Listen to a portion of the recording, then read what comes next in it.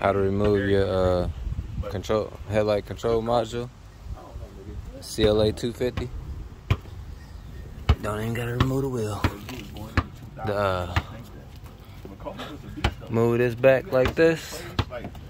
You see that right there? Right up under the headlight. There you go. There's the control module on the bottom. And it takes, this is what I'm using on.